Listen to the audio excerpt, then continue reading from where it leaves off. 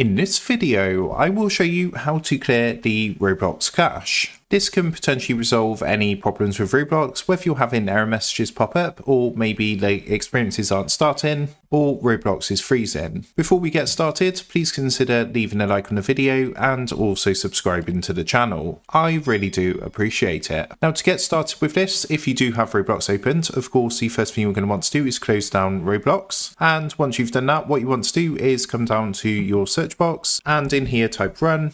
And what you then want to do is open up run underneath best match. Now in the run box, that's going to appear down here in the bottom left hand corner. What you want to do is put a % symbol followed by temp and then another % symbol and then press enter. What that's going to do is open up your temp folder. From here you want to find the Roblox folder. So this is in alphabetical order, so all you want to do is come down to R and you should find it in here. Once you found the Roblox folder, all you need to do is simply delete this from this temporary folder. Now don't worry, you're not going to lose any saved data or anything like that. That Roblox folder just literally stores all your temporary internet files and cached files. After doing that, you can simply close this down and that would have cleared your Roblox cache. So that is how to clear Roblox cache. With that being said, I hope this quick tutorial did help you out today. And if this did help you out, I would really appreciate it if you was to consider dropping down below the video, leaving a like, and also subscribing to the channel. With that being said, I just want to take a minute. Thank you guys for watching this quick tutorial, and I will see you in the next video.